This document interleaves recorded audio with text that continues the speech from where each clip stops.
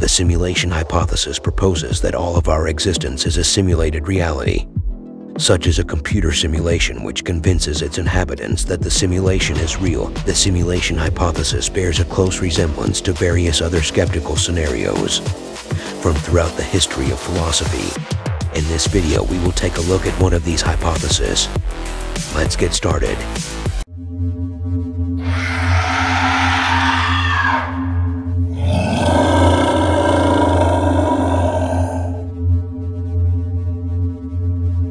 A, B, and C, and I'm going to put a starting point just randomly on the paper. And all we're going to do is roll this lovely dice, who cares, to decide which point to go towards. And we're going to, whatever point we choose, we're going to go halfway. So let's call A 1 or 2. If we get a 1 or a 2, we'll go halfway towards A. And this is going to be 3 or 4, and C can be 5 or 6. So I just rolled a 2, so I need to go halfway to the point that has been chosen at random, which is A in this case. So we could measure this for the sake of speed. I'm just going to go roughly halfway. I think you can believe that. If we're on a line there, we're going to go put a dot there. And we're going to keep doing this for a while. We're iterating, so we're repeating. We get the last result and work from that. But the start point could be anywhere. I could have put the start point outside the triangle, and I could still head towards one of these dots. Let's just see what happens when I keep rolling the dice. I've just rolled a 2 again, so that was the dot I had before, and I've gone halfway from the previous dot, and that's my halfway point. So if I roll this one again, 1. I wish I'd rigged this now. From this dot, the last dot I had, halfway towards the 1, so we're just aiming towards 1. This is unlikely to keep going, but well, I don't know, place your bets now. 4. 4 is the B dot, so I've got to kind of from the previous dot, halfway on this line is about there, and I've jumped a long way this time. 1. Back towards A, so we're going in there. And I'm going to just keep doing this, so you've got the idea I think now. From the previous dot, we go towards one of these. 2. Your dice is rigged, Brady. 6.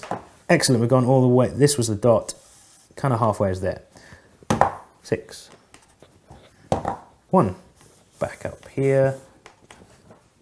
2. 5. All the way down here. I'm going to do this a lot now, Brady. But maybe this would be worth speeding up.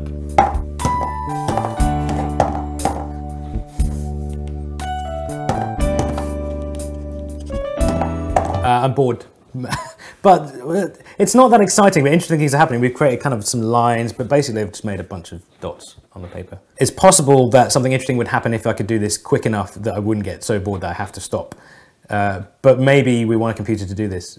We have a problem with a computer though and random numbers. Like, generating random numbers is difficult when a computer has to do what it's told. But let's park that issue for another video, perhaps.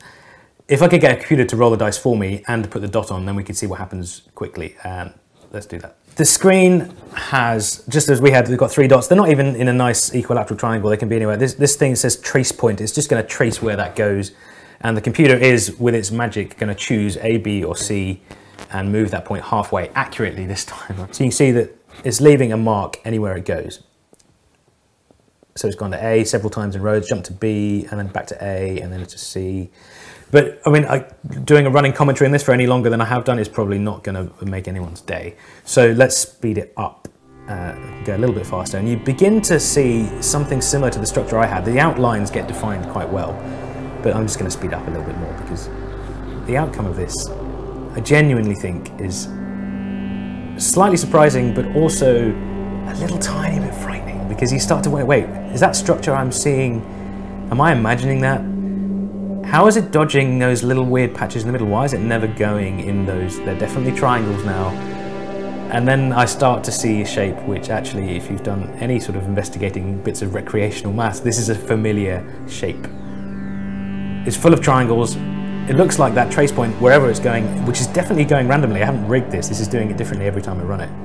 But it's dodging those triangles and it's making a shape, which I think everyone can see now. This is called the Sierpinski gasket. It turns up all over the place. It's a fractal thing. You can see now, I think we've got enough to see that the big triangle has a black triangle in the middle and 3 copies of itself around the outside of that black bit. But then each copy of itself has a black bit in the middle and 3 copies around itself. And that's what a fractal is, this self-similar thing. You zoom in and you see a little copy of itself. But the fact this is genuinely coming from rolling a dice on a computer and doing it quickly makes me I don't know, just slightly disturbed about reality. I would have thought every point had a chance of being filled at some stage, but there are lots of areas that will just never get touched. Right, so, and you can rig it. So I said you could start anywhere, right? So I could start with my point right in the middle, and then we definitely have a point right in the middle in that black. But what happens if you iterate it enough, it veers away from that. So the long-term behavior is what's interesting, is that even if you start in a black thing, the random going halfway moves you away from that black area, and you actually, the technical term for this shape is called an attractor. Some people, you may have heard of these things called strange attractors in chaos theory. It's kind of advanced maths in the end, but this shape is the attraction. And it's also just pretty. The fact that random behavior produces something which is very structured is a nice outcome. Well, we had 3 points. I mean, we could have had 4, we could have 5, we could pick a number. Well, probably a whole number, otherwise counting the points is difficult. We could have 4 points and say, well, let's roll a dice, or a 4-sided dice, a d4, to go to one of those. What pattern would you get? You could say, instead of going halfway, go a third of the way, or 3/4 of the way. What will happen? Do any of them make patterns? Do they go chaotic? People have spent a long time fiddling with the rules. It's nice to find out for yourself, but there's one rule I'll show you which does something which nobody really expected. So I'm not going to go into details, this is worth looking up, but I've got a red shape and a blue shape, and they're kind of just summarizing 2 possible outcomes of the rule. Like, we'll start with a point, and with some probability we'll go to one of the corners of the red triangle, but with a small probability we'll flip over to the blue triangle. And every time you kind of roll a dice to see where to go, you follow this slightly more complicated set of rules, but they're just random. Like, you go here with a certain probability, and then you flip back to the red one with a certain probability. And if you look up this particular rule, you get this picture. After a while, you start to see these green dots appearing in what looks like a very structured way. In fact, it becomes very obvious if you run it long enough that the picture you're getting looks like something real. It looks like a fern. Crazy. This is called Barnsley's fern. You compare it with a real fern, it's surprisingly accurate. This is a nice example of how you don't have to draw something natural by hand. All the information for this fern is captured in a few lines of probability, like the rules of the game are the fern, or are a picture of a fern. It's actually really useful if you want to program video game graphics. You don't want to draw every tree, every fern. So if you can just kind of store all the trees and ferns as a rule and say whenever you want a fern, you just do that for a while. That is a much easier way to sort of, and lots of natural things turn out to have this fractal structure, that self-similar things, which means you can generate them by iterating stuff. Genuinely good graphics are coming from they're fractal generated graphics rather than hand painted. To get the structure of a tree on repeat, if you just had one tree and you copied it, it becomes really obvious when you're running around the forest, like it's just a computer forest. But if it has this natural sort of variation with some randomness in it, you get much more realistic looking. This was a Bizarre World 13 production. Thanks for watching.